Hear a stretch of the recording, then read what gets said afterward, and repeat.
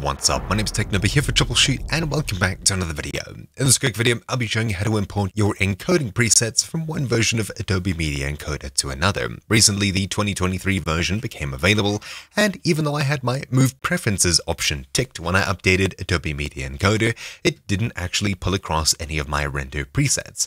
If I open up AME, and choose a render preset here, it simply came up with custom as the only option for vocoder, though of course if you have any other sort of custom output set up, it may not be showing up at all. All you need to do is close out of AME and open up a new file browser with Start and E. Then head across to Documents, Adobe, and inside of here we'll be looking for Adobe Media Encoder. Of course you'll be choosing the beta if you're using the beta version. Inside of here, you can see I have 22, which is 2022, and 23, which is 2023.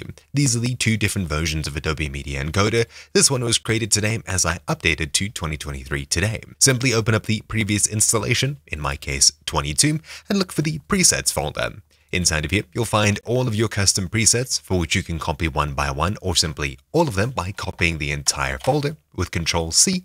Then head across to the newer folder here, Control-V to paste, and replace files if you get that pop-up. Then simply opening up Adobe Media Encoder once more, you should see that things are working as per usual.